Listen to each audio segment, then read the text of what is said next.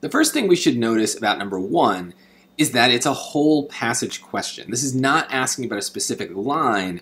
This is something we'd want to save until the end, whether we read the passage or not, so that way we can kind of get a sense of who the narrator is by answering all the other questions. So that's a very important strategy, is whether you read the passages or, like me, use the no reading strategy, we want to save whole passage questions for last. And that lets us absorb more information about the passage so that we are always answering these with as much information as possible.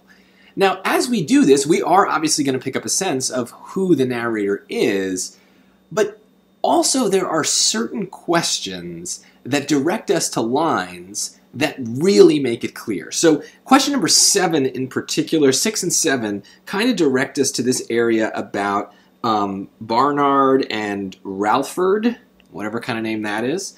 And so when we read that, we get a really clear sense of who is talking here. There's a lot of talk about it being my little brother, who's in the class with Miss Spivey and talking about Barnard and all of that. So, okay, why would someone's little brother be in this class? Well, if it's one of Miss Spivey's former students who's also in the class, then obviously she knows this story. So it wouldn't make sense for it to be Miss Spivey's predecessor, the teacher who came before her, because why would she be in the class? It wouldn't make sense for it to be Miss Spivey herself, because it's always talking about Miss Spivey as some other person.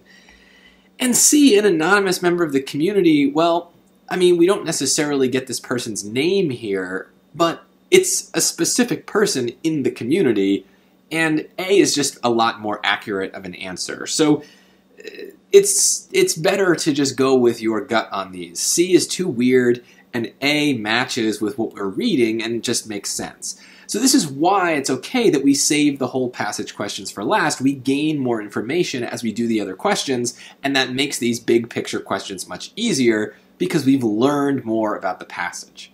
Always save whole passage questions for last.